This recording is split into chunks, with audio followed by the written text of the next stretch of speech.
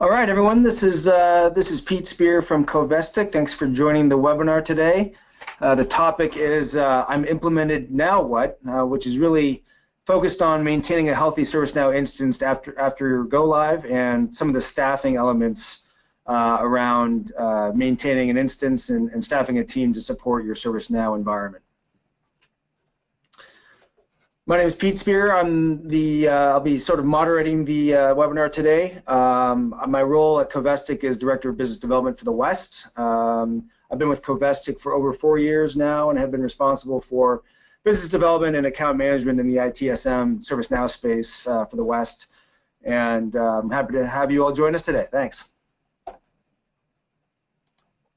Just a bit about Covestic for those of you who don't know who we are. We're based in Kirkland, Washington. We've been around since 2001. We've been delivering services nationwide. We have about 200 plus folks, mainly senior level consultants with an average about 15 years of professional consulting experience. We have 3 major lines of business. Our IT operations services practice focuses on developing and standardizing IT operations environments, including cloud and enterprise infrastructure environments, including security operations and other applications administrations. Our project delivery services focus on providing project leadership to very complex IT projects. We have a long history of project management that it really ensures compliance, quality, and timing of project delivery.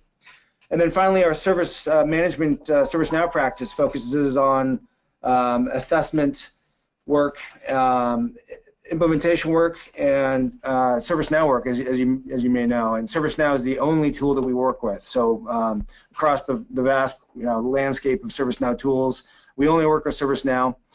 We've performed over 100 ServiceNow projects with an average CSAT score of over 9, and we've about a over 90% recurrence rate with our clients. Here's a depiction, just a few of the companies we work with. This spans across the country, of course. We have a focus on the West from my standpoint, but also across the country with many large enterprise organizations across many industries, from manufacturing to government to telco to state and local as well. The agenda today will cover 3 topics. We'll focus on building a product roadmap and what that means for developing your long-term ServiceNow objectives. We'll discuss best practices around defining an SDLC and discuss the staffing considerations and a few models around how to staff a team to maintain a healthy ServiceNow environment and a healthy instance. This should provide some ideas and a few different models that may or may not fit your needs, and we can always work with you ongoing to tweak those items and some of these models for your particular environment. Please feel free to ask any questions. There's a Q&A session after Michael's presentation, but we definitely want your feedback, and we can answer some of those questions ongoing. So just take note of some of the material as we go through this, and feel free to answer any questions or ask any questions. And we'll be happy to either follow up on this call or after this call with you directly.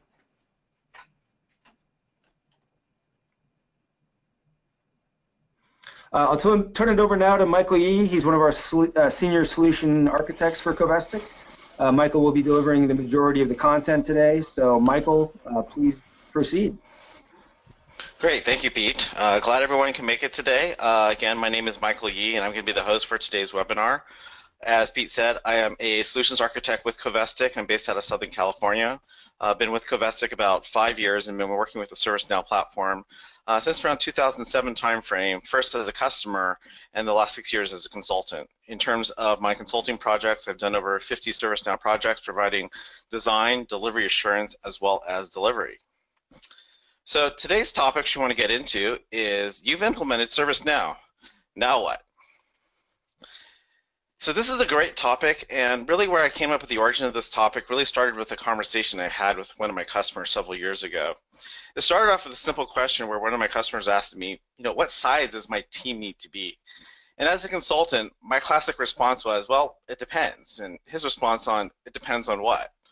That's when I came up with this particular slide, and you kind of see this graphic here on the right.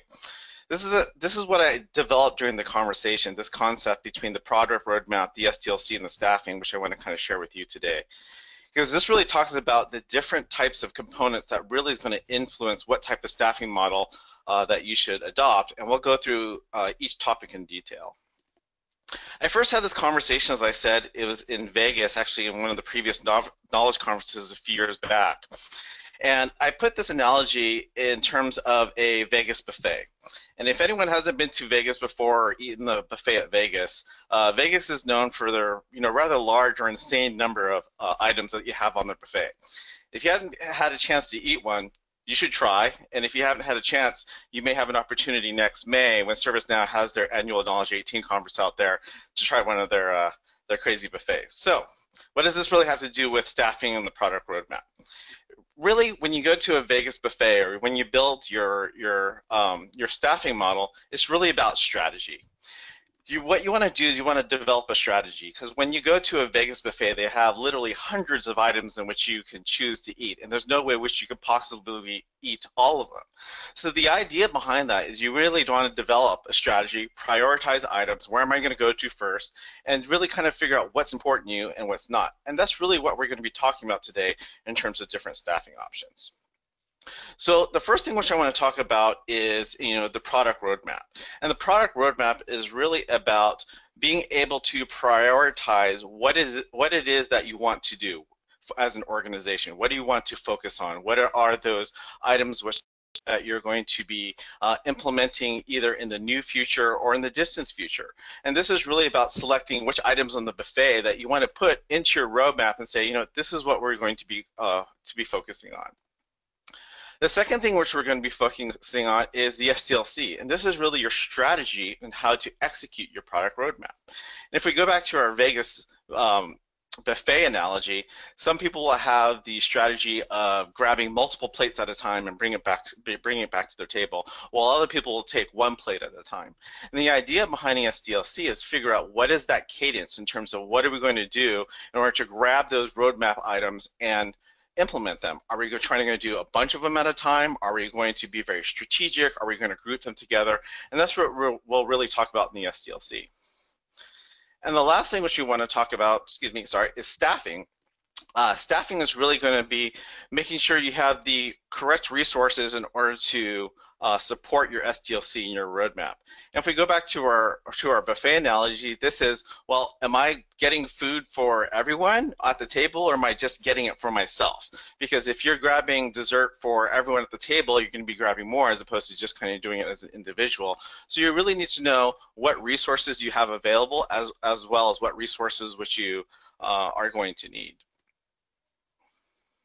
The challenge which we have is that even if you do define this, your product roadmap and the requirements you have on there, your velocity, and we'll talk about what that means in terms of the SDLC, as well as your staffing, these will constantly change over time. You have staff members who will get diverted to other projects or may leave the company. You may have pre-prioritization in terms of roadmap items. You may find that your SDLC cadence needs to be adjusted upwards or downwards. So it's also key to keep in mind that you need to come up with a dynamic model that will be able to adjust up as well as adjust down as the business environment changes for your ServiceNow environment. So let's first talk about the product roadmap and how to develop a living roadmap that evolves over time. These are some common questions I hear from customers after go live. These are questions like, what should I focus on next? I have hundreds of bugs and enhancements and requests on my team and I can't keep up. Other departments want to start using ServiceNow. Where do I start? And ServiceNow is releasing a new version, usually twice a year. Should I upgrade and when should I upgrade? These are common questions, and if you've asked yourself these same questions, or if you're asking yourself these same questions, you probably first need to look at your roadmap. And if you don't have a roadmap, one of the first things you need to do is either to create a roadmap or update your roadmap. Typically after go live and your user base community has started using ServiceNow for some period of time, they'll start to identify bugs as well as enhancements, things which they want to see in future versions of ServiceNow. The double-edged sword with ServiceNow is the more successful you are implementing ServiceNow at go live, the more likely that other functionality will want to be introduced, especially if they're aware of the ServiceNow platform capabilities. You may have other organizations or other departments who are looking to migrate their own legacy applications to ServiceNow on top of the existing footprint which you implemented during your first go live. The key behind this is you can't possibly do everything all at once, nor should you try. I often hear customers tell me that, like I said, they have hundreds of requests that they can't keep up. Like I said, this is normal, and instead of tactically trying to close them like incidents one at a time, the better way is to build a strategic product roadmap to provide some strategic direction for your organization. For my customers, I typically build a 3-phase roadmap. I have an example here on the right. The phases are, in this case, is broken up into 3 phases in terms of the short term, as well as a second term and a longer term roadmap. The first phase is really focused on things which you really need to do immediately, and it has some fairly high detail in terms of what it is and what it's going to take, while the second phases are a little bit further out and have a little bit less detail. The purpose of the multi-phase roadmap is to publish this roadmap to your organization and set expectations on when certain roadmaps will be implemented.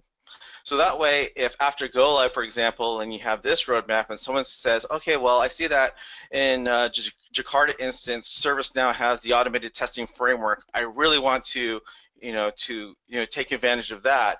If you have that on your roadmap, like we have here in our example, we're saying, okay, well, we understand. We're going to start looking and considering that, in our April 2018 release, and that way you can do a little bit more strategic thinking and planning in terms of rolling out something like test management, as opposed to trying to handle it like an incident and kind of close it out right away. I like to create themes for each phase of the roadmap. So you see in this example, this 3-phase roadmap, the first phase I have here is the IT service management or ITSM theme. And the second theme which I have here is the facilities and IT business management. But if you look at the individual items in here, just because you have a theme for a particular phase, it doesn't mean that everything in that theme needs to be inclusive for that topic. So for example, if you look at the facilities theme, which I built here as an example, it has 3 items in here which has to do with facilities service management, some GeoJSON map integration, move management, but I also included 2 topics which are traditionally with ITSM, which are basically bleeding over from the first phase into the facilities theme, and that's vendor management and knowledge management for the end users. So the focus on this particular theme could be facilities management, but that doesn't mean that you can't take on other topics that may be of a prioritization for your roadmap. So how do you know what items to put on your roadmap? You want to consider 2 different approaches. The first approach here is to mature your existing applications. So for example, if you started off with a ServiceNow quick start where you're doing an ITSM incident, change, problem, maybe a CMDB Lite, and that went successful, your second phase may be to build upon that existing scope. So you may be doing additional CMDB, you may be doing some additional things around problem management and change management. Maybe you're going to be looking at doing the standard change catalog or the CAB workbench. So in this particular case, your roadmap items would be expanding existing functionality that you already have implemented.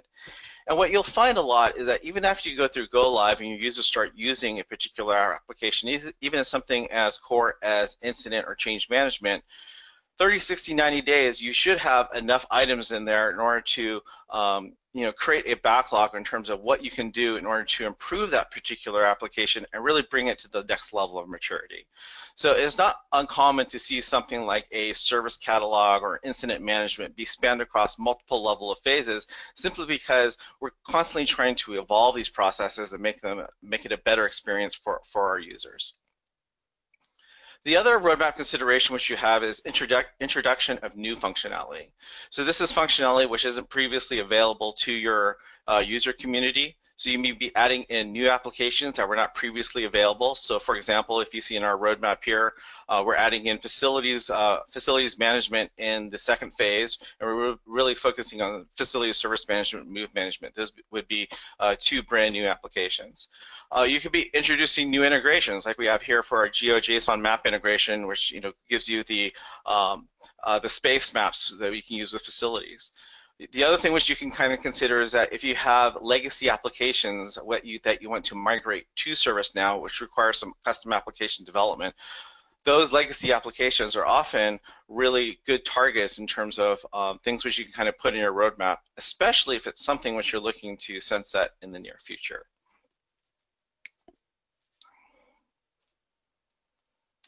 Here are some benefits of a product roadmap. Really, without a product roadmap, organizations will really struggle to keep up with the ServiceNow product demands.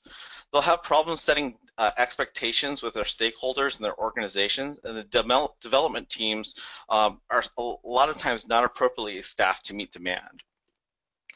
Without a roadmap, some organizations will attempt to log ServiceNow enhancements as incidents. We'll be talking about a better solution for that here in the next slide. And what this does, this creates the organizational perception that ServiceNow is broken because they view that, oh, there's all these incidents which is being logged against the ServiceNow platform. And this is really subjecting ServiceNow to the incident management process. And when you think of things like bug fixes and enhancements, some of those, yes, may be actual bugs, but a lot of those really have to be, a lot of times in my experience, there'll be training opportunities as well as enhancement requests that people want to see out of the new platform. And it's really key that we differentiate the two. With a published roadmap, stakeholders have a less of a right now expectation on development, so they basically know what's on the horizon, what's a little bit further beyond in the advanced phases, and know really when certain items will be implemented. Stakeholders will have a better understanding of the cadence and the capability of the team. If we know we're doing a 3-phase roadmap, we know that we're focusing on 1 theme per phase. If you have a larger development team, we'll be talking about that. Maybe you're focusing on 2 themes per phase, but this will set the expectations for the organization in terms of what's coming and how much is being done during each particular release cycle. The organization is able to align roadmap items with business objectives, and that's really key. Is you want to make sure that whatever you're putting on your roadmap is really for the benefit of the organization, and it really aligns to what you're trying to achieve as the business. So for example, a lot of organizations would come to me and say, Michael, I'm really interested in asset management because we have issues in terms of being able to reduce our costs in terms of software license, and that has a very specific business objective as well as some specific goals which would really make sense to be put on the roadmap, and those are the types of things which you're kind of looking for.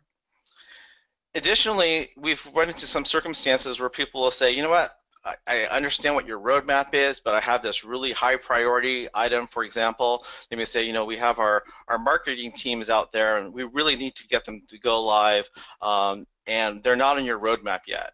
And a lot of the times, if something is that high of a priority, you can view this a lot of the time as being an opportunity to fund additional resources, where you can say, okay, you're not on the roadmap right now because we're only building our roadmap based upon our current capabilities.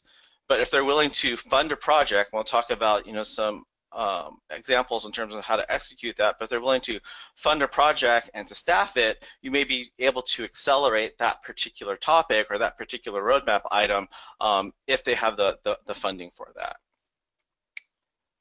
What the roadmap does, it promotes a more deliberate preparation, planning, and design before the actual development. You want to make sure that you're not doing things last minute, but that you're actually collaborating with whoever's asking in terms of what needs to be fixed. Because a lot of the times, especially after go live, things which are quote-unquote bugs, as I said before, they may just be training opportunities or things which people need to get adjusted or acclimated to. Or it may be that it does need to be something which needs to be addressed, but it needs to be addressed from a larger macro level as opposed to a tactical change on a form. And really what happens is that the more planning and design that you have before the actual development and collaborating with the people who are requesting it and understanding what the platform requirements and the platform impact is, the higher level quality of solutions that you're going to be able to deliver.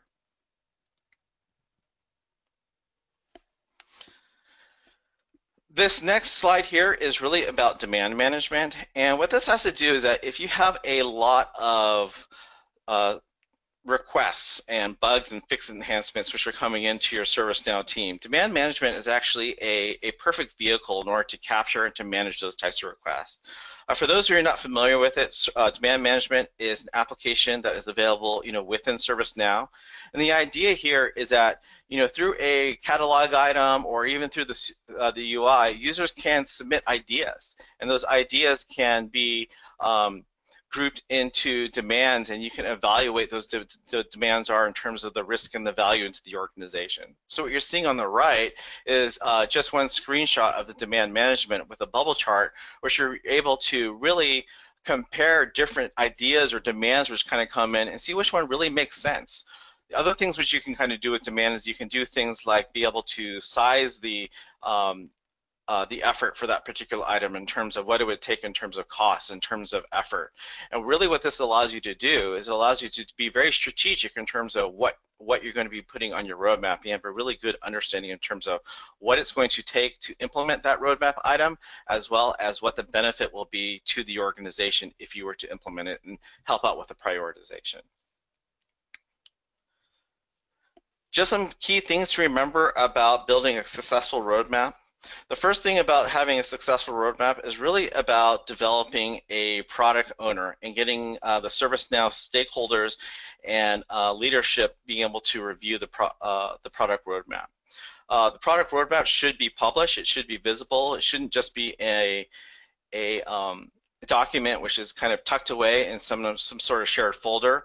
We want everyone to have visibility in terms of what you're building on the ServiceNow platform, get people excited about that, as well as have people kind of contribute to any sort of items which need to be added to that roadmap. This should be driven by the product owner, and we'll be talking more about what the product owner role is a little bit later. The product roadmap should be a living document, meaning that just because you built it once doesn't mean that it doesn't need to be updated. So typically I recommend is after each major release, you're going to go ahead and you're going to update that roadmap to check off the items which you've done, as well as look at the items which are next on the next phase in the roadmap. And you have to consider, okay, for the next phase, do I need to reprioritize roadmap items? Do I need to add new items to the roadmap? Do I need to consider some new features that are available in the latest release of ServiceNow?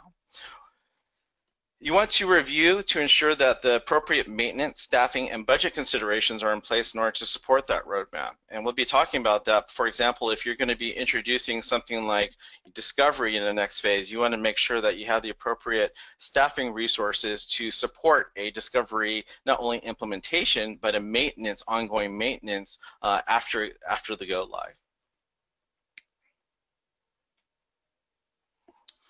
So the next topic which I want to talk about is the software development lifecycle, or SDLC, and really this is about creating predictable release cycles.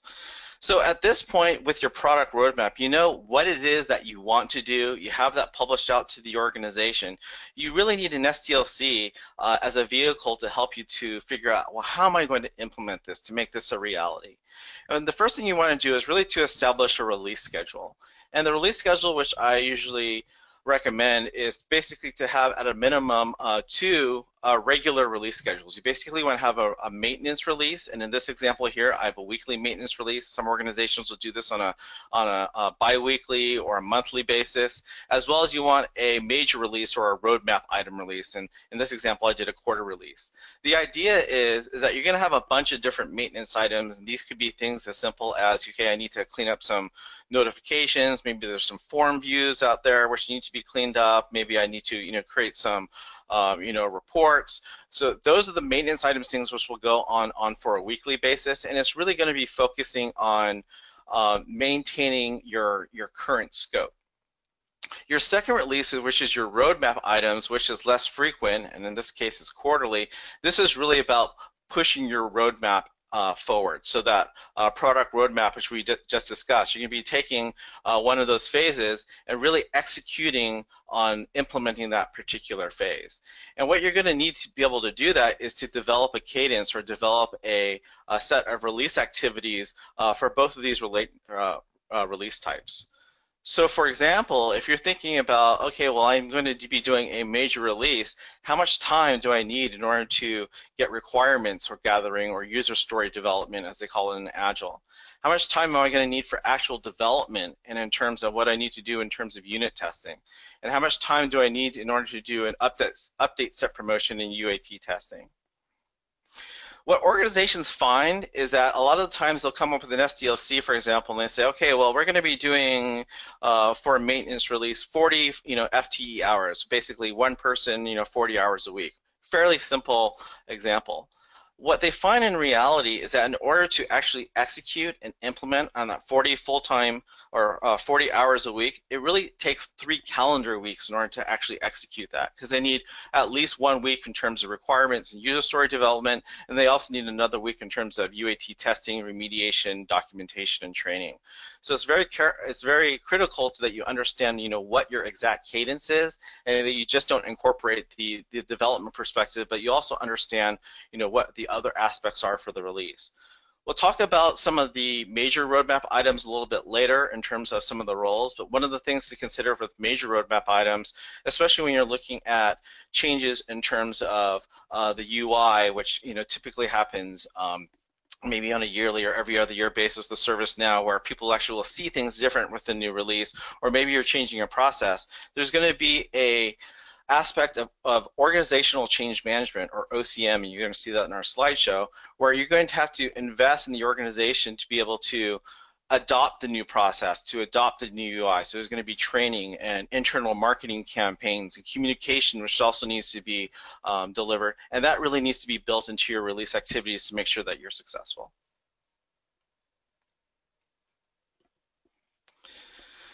Common organizations expectations. Common organizational expectations with no published SDLC. What do they kind of run into? A lot of times they run into bug enhancement requests that are ignored or take too long, because a lot of times people will focus on just a couple of bugs or enhancements, or the other ones which are out there which they don't know.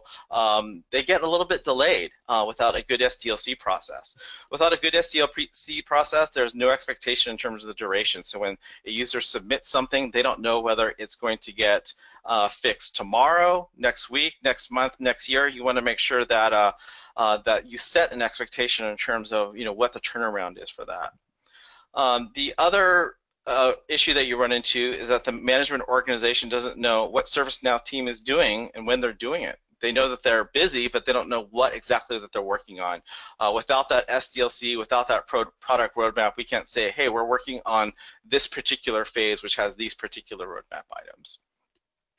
From a development perspective, the team will have some challenges with no published SDLC. The biggest challenge which I see from a lot of my customers without a mature SDLC is that the requirements which they're given from their users, or that they get in, they're usually incomplete or inadequate, and they spend a lot of times going around trying to collect the right requirements, or in a worst case, what they end up doing is they have to do multiple testing cycles, or at the absolute worst case, multiple release attempts or multiple tries because they just didn't get it right the first or second time. The idea is that, as I was saying before, the better planning and design you have, the better chance you have on getting a higher quality solution the first time around. Other issues that you have is that without an SDLC, you're going to be more susceptible to duplicate requests. You're not going to have complete visibility to everything which is going on, especially if you're taking a first in, first out, just kind of working from the top of the list and moving your way down. You're not sure if someone else is working on the same thing, or maybe that's something which you guys have tried before, but you just don't have visibility to it. And this really kind of creates a reactive development environment as opposed to a strategic one.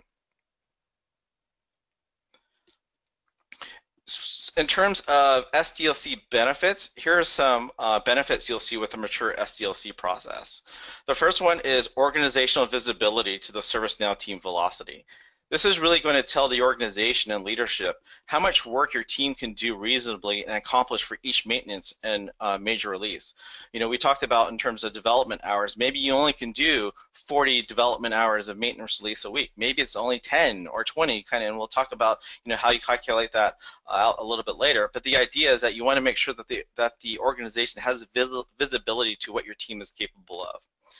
You'll also have visibility in terms of, do you need additional resources to meet demand, especially if you know that this is the cadence which I'm setting up for the SDLC, and this is the the product roadmap which the organization expects us to execute it.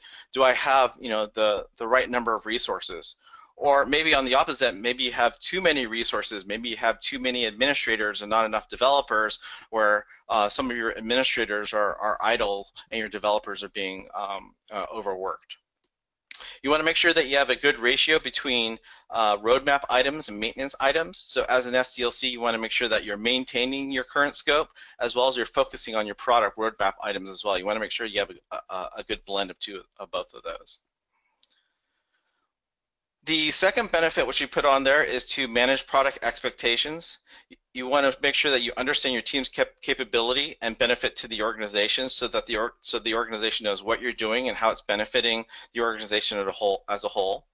You want to make sure that the process encourages collaboration with the requesters and the business units when developing solutions. So you want to work with the business units and with your requesters in terms of developing stories, doing storyboarding and mock-ups, and working together in terms of user acceptance testing.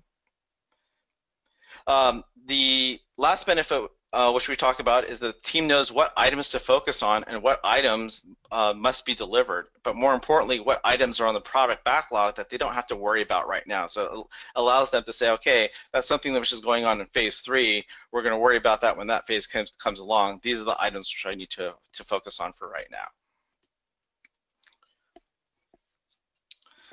So let's talk about some staffing models that you'll need in order to maintain your current instance, as well as some of those project roadmap items. First thing I want to talk about are some common staffing roles. These are some common staffing roles I see for most ServiceNow organizations. The one which I have on the top is a product owner, and I say that this is essential for all organizations. This is usually one named resource, one person. It's usually not multiple people. It's not a committee, but really we want to have a product owner who's developing the product strategy, sharing that out with leadership, and really is being the champion for the ServiceNow platform. Now, they may work with a larger committee or a service management organization or another governing body, but we want to make sure that we basically have someone who is responsible for the ServiceNow platform as a whole, to make sure that, one, it's aligning with the business objectives, as well as it maintains the platform integrity. Second role which I have here is the system administrators, and I say at a minimum organizations should have at least one certified system administrator on staff, preferably 2 or more. It really kind of depends on the size of your organization. We'll talk about that in a second. The role of the system administrator is to perform platform maintenance and day-to-day activities. So they're really about maintaining the current scope that you already have implemented. So if you did a phase 1 ITSM implementation, the expectation is that they're going to be able to maintain as well as provide some minor enhancements to that existing scope.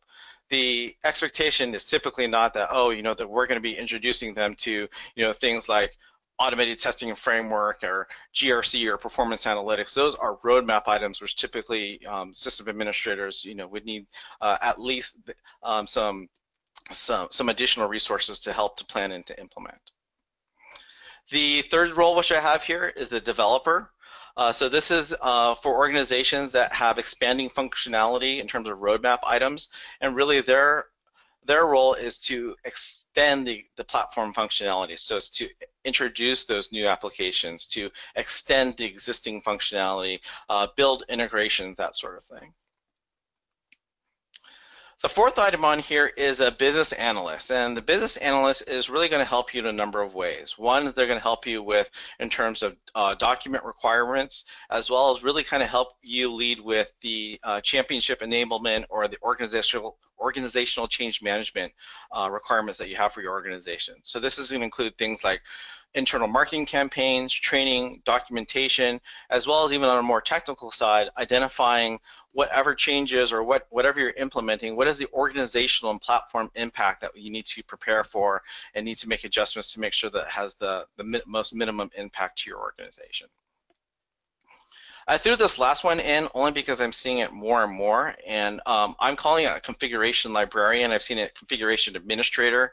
The idea behind this particular role is that if you have a CMDB, and whether you're using ServiceNow Discovery, or you're using another discovery solution or service mapping, you're going to have someone who's going to be able to maintain the CMDB health and provide reconciliation and remediation of the CI objects. And that's really where the configuration librarian comes in. So for discovered objects, they're going to go ahead and help out with maintaining those CIs, and then for the ones which are not discoverable, maybe it's things like who owns particular services, or who's the supporting group. They'll help you to maintain those attributes as well.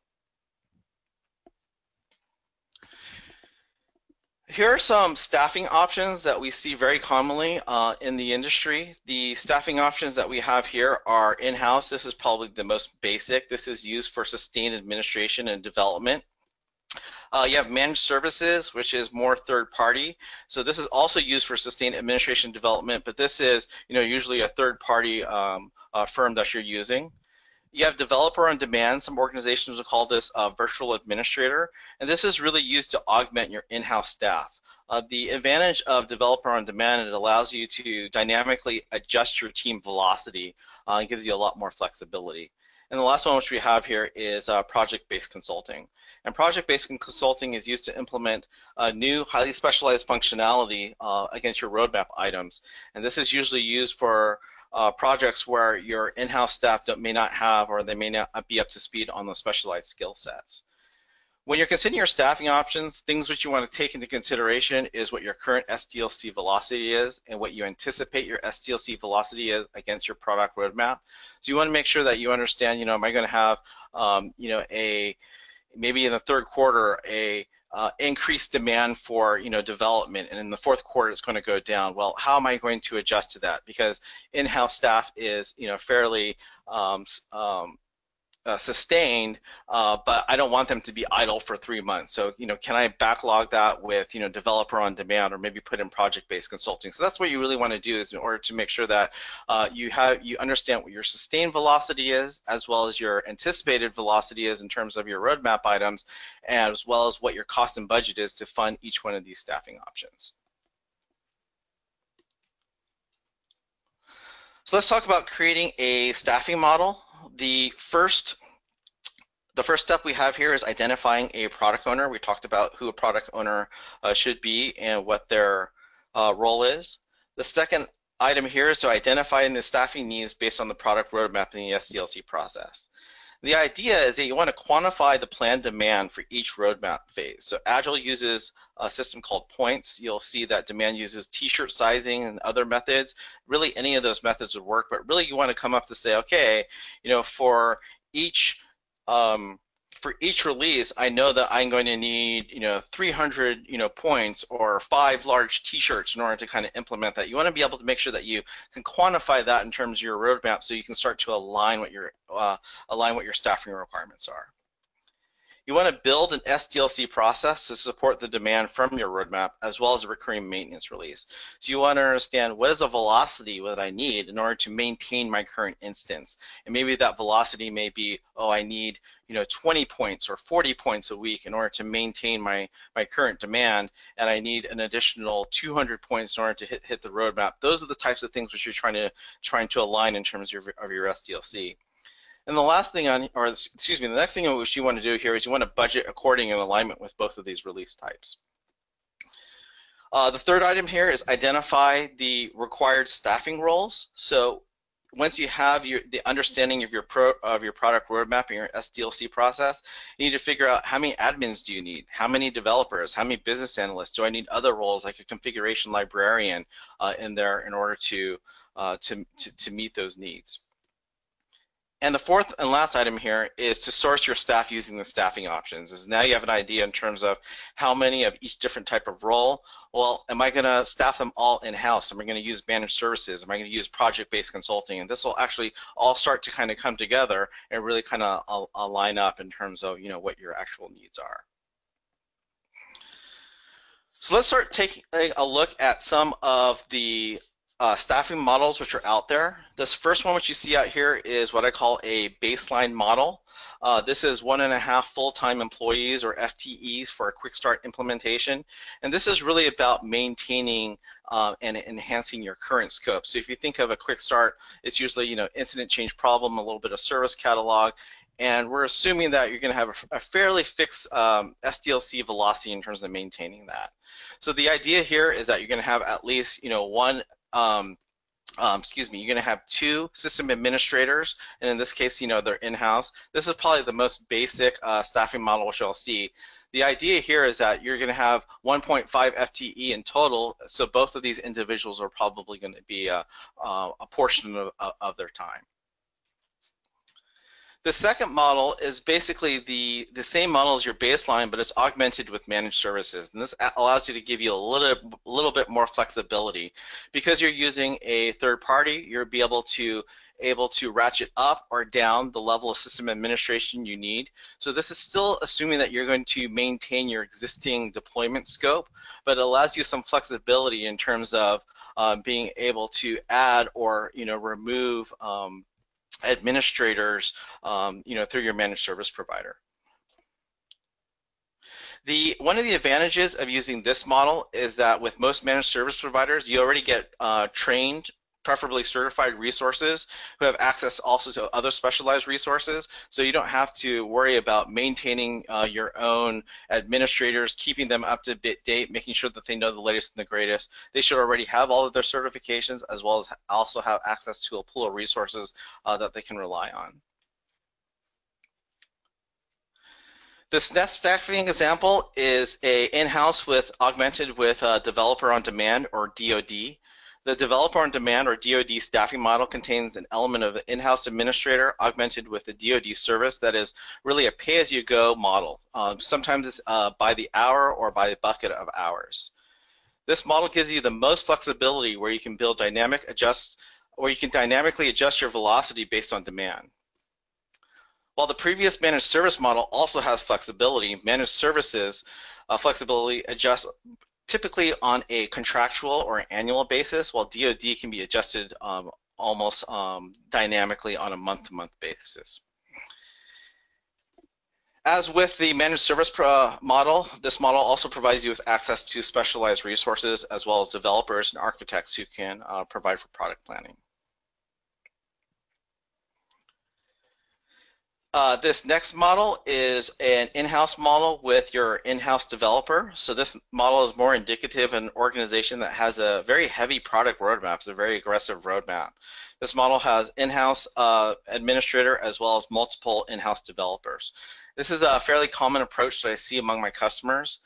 The key in order to maintaining this particular model is to ensure that you have a sustained roadmap that justifies the headcount.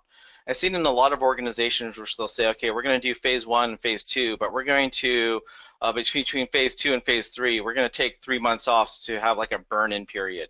And a lot of the times those developers will get allocated to other projects, or in other extreme circumstances, they may get bored and move on to other organizations. So the idea is that if you have in-house developers, you want to make sure that you have sustained velocity to kind of keep them engaged throughout the duration of the entire roadmap.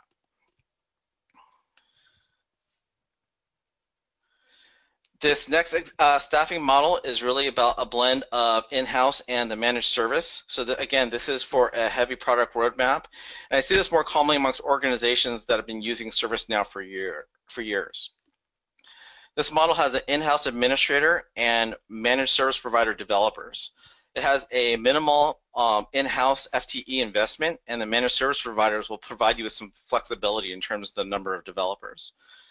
However, like the previous model, you'll still need to justify the managed service contract duration with the relatively sustained velocity for the duration of the contract. So if you have a year contract, you need to make sure that you're able to keep those developers busy for the duration of the contract. This last model I want to talk about is about project-based consulting, and this is really about implementing your major roadmap items. So typical roadmap items usually contain brand new or complex functionality that in-house staff may only have minimal exposure to, or if it's new functionality, they may not have any exposure to it at all. Project-based consultants bring in experienced specialists for the project to accelerate development cycles that are typically difficult to achieve by in-house or even managed service providers. The key to a successful project-based consultants and the biggest risk is to ensure that the development efforts performed by the project consultants include good documentation. This includes release notes, training, and knowledge transfer to in-house resources. So in this particular example, you'll see that while there's project-based consultants, there's still an element of in-house developers to perform the knowledge transfer to.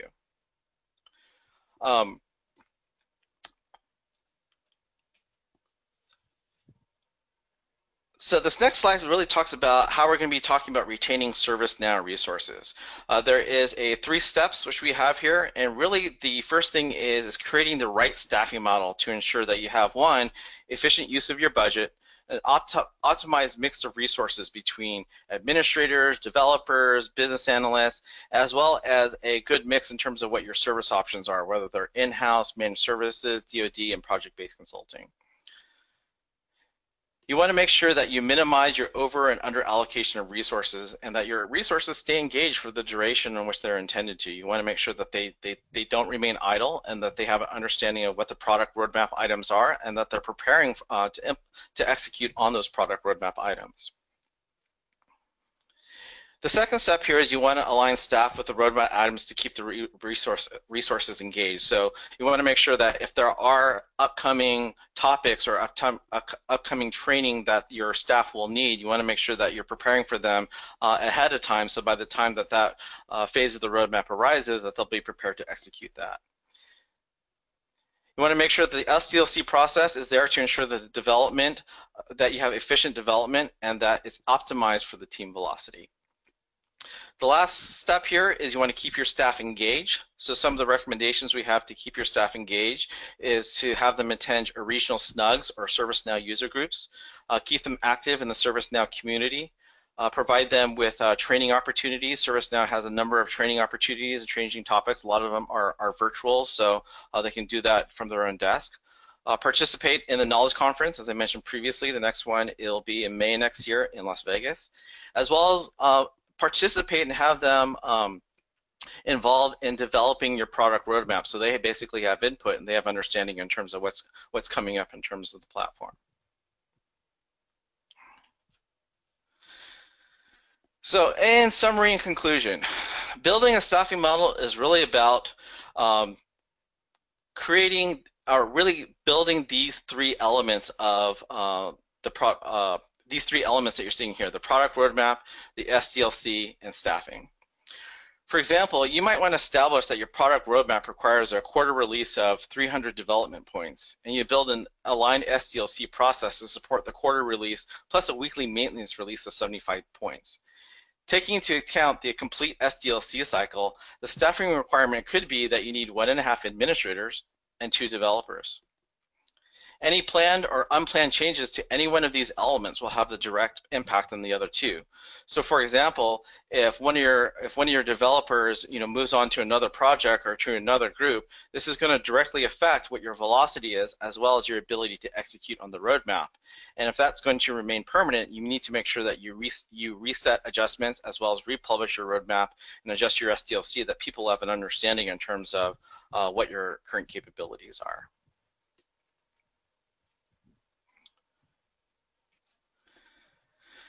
Well, that's it, which I had today for the product roadmap, or excuse me, for the staffing. Thank you for everyone for attending this webinar. I hope you found this information useful. And I'd like to open up the floor back up to Pete. So thanks, Michael, for that. I think we've got a bunch of questions that came through. I think at this point, given the velocity of questions, we will most likely answer those directly to the folks who have reached out to us. Just because there's so many questions that have been posed. If you have other questions, Michael, you want to advance the slide to the next one here. Please reach out to this email address. We will get your questions that way. You can also reach out to me directly, pspear@covestic.com. I would like to just shameless plug around Covestic. We are involved heavily with project work, as many of you know. We also have a virtual support service called Developer on Demand, which can help augment your staffing teams with a virtual support subscription service, which is really a per hours, sort of a bucket of hours per month model. More than happy to discuss that with you if you're interested in that. But at this stage, we'll conclude the webinar. Thanks for your time, everyone, for joining, and please feel free to reach out for any other information you need from us.